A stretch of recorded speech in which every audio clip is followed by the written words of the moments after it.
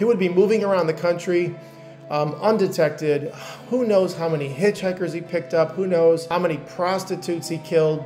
But, you know, there's always a lot of unsolved cases. There's thousands and thousands of missing people. And, you know, we know that he killed a lot of people. So I'm going to say that Ted Bundy killed 100 plus. But not only did he kill a lot of victims, he was very good looking. He was very well spoken. He got people's, you know, he put them at ease, and he gained their trust pretty quickly because he was such a good looking guy and well spoken.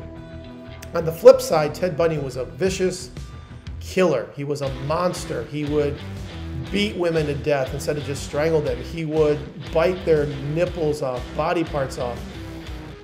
He would cut their heads off and take their heads as trophies. This is a vicious killer. He would rip out their interior organs. He would come back and have sex with the corpses days later. He was a very bad guy.